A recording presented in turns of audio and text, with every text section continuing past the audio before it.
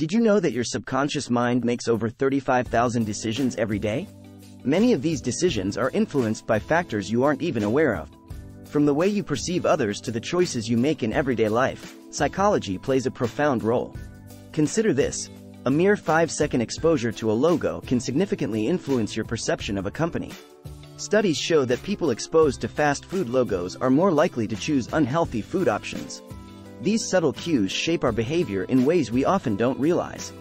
In this journey through the fascinating world of human behavior, we'll uncover hidden biases that affect our judgments, explore the power of social influence, and reveal how simple cues can prime our thoughts and actions.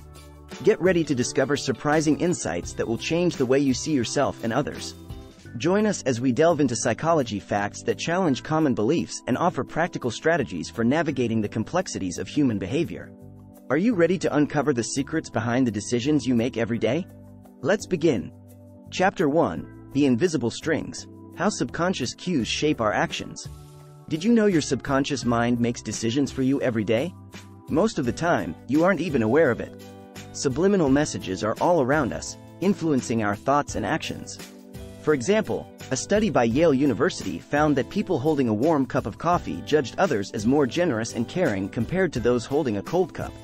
It's amazing how small, seemingly insignificant details can shape our perceptions. Consider the way marketers use colors to affect our moods. Blue often evokes feelings of trust and calmness, which is why many banks and tech companies use it in their branding. Conversely, red is used to create a sense of urgency, which is why it's prevalent in clearance sales. Our subconscious mind processes these cues rapidly, making snap judgments that guide our behavior. Dr. Leonard Mlodinow, in his book Subliminal: How Your Unconscious Mind Rules Your Behavior, emphasizes how we often underestimate the power of these hidden influences. Next time you make a quick decision, remember there might be more at play than you realize. Understanding this can help you become more mindful and make better choices. Chapter 2: Mirror, the fascinating science of mirroring behavior.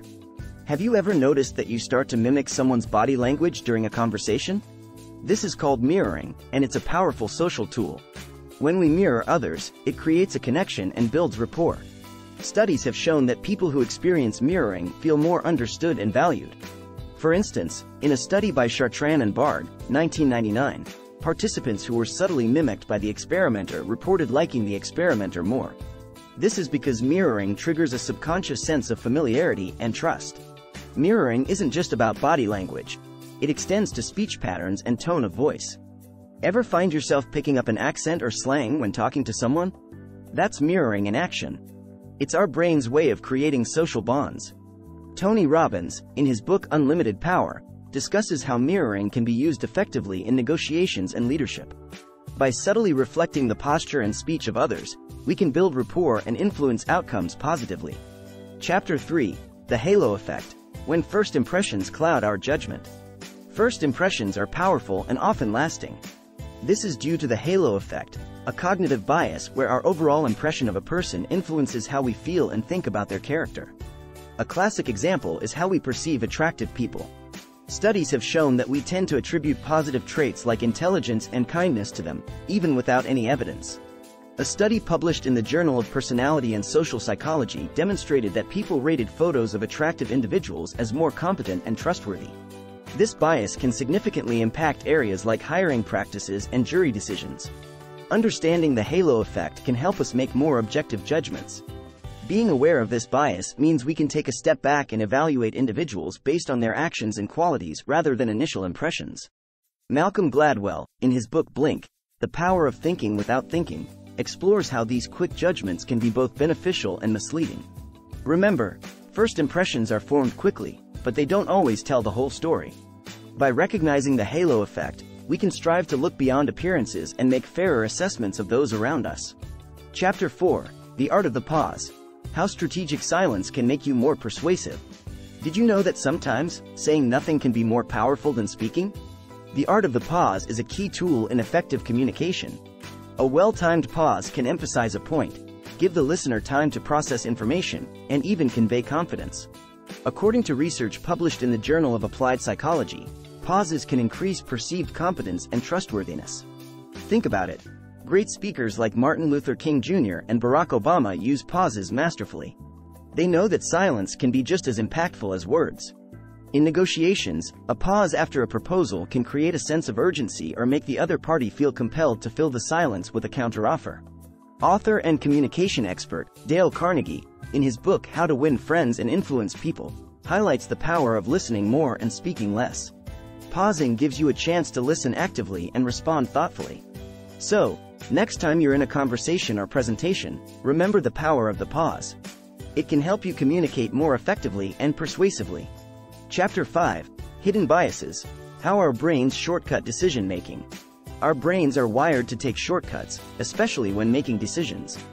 These shortcuts, or cognitive biases, help us make quick judgments but can also lead to errors.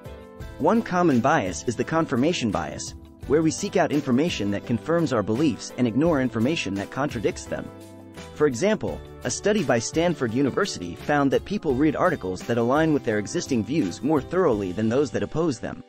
This can lead to polarized opinions and poor decision-making. Another interesting bias is the anchoring effect. This happens when we rely too heavily on the first piece of information we receive.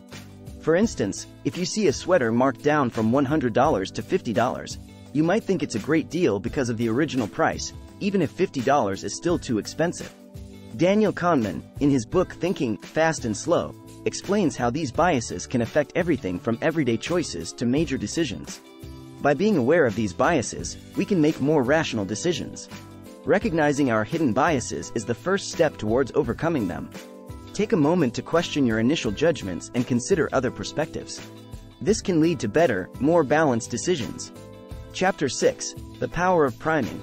How subtle stimuli influence our thoughts.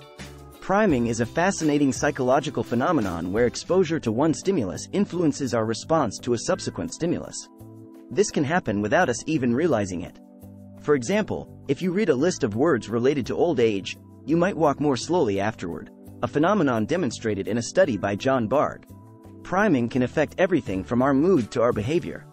Advertisers often use this technique to influence our purchasing decisions. Seeing images of happy families can make us more likely to buy products that we associate with happiness and comfort. In social interactions, priming can help set the tone. For instance, starting a meeting with positive news can create a more optimistic and collaborative atmosphere. Tony Robbins, in his book Awaken the Giant Within, talks about using priming techniques to set yourself up for success each day. Understanding priming can help you become more mindful of the subtle influences around you. By recognizing how priming works, you can take steps to control your environment and improve your mood and behavior. Chapter 7. Social Proof. Why we follow the crowd even when we shouldn't. Have you ever done something just because everyone else was doing it? This is called social proof, and it's a powerful psychological phenomenon. Social proof occurs when we assume that the actions of others reflect the correct behavior in a given situation. It's why we follow trends, from fashion to technology. A famous study by Solomon Asch demonstrated this effect. Participants were asked to match line lengths, and even when the answer was obvious, many conformed to the wrong choice given by the group. This shows how strong the influence of social proof can be, even against our better judgment. Marketers leverage social proof by showcasing customer reviews and testimonials. Seeing that others have had a positive experience makes us more likely to make a purchase.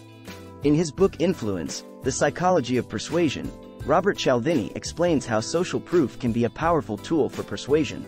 In social settings, understanding social proof can help us make more independent decisions.